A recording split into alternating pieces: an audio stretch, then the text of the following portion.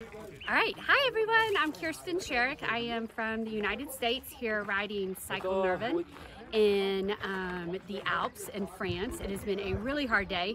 We just did what for most of us will be the biggest climb that we do for the event, and the team's been great. I mean, we got up the hills because of the camaraderie with everyone riding, and then all of the support staff helping us along the way. And I think like a lot of people out here, I ride because I've got MS in my family and I want to see a world free of it one day.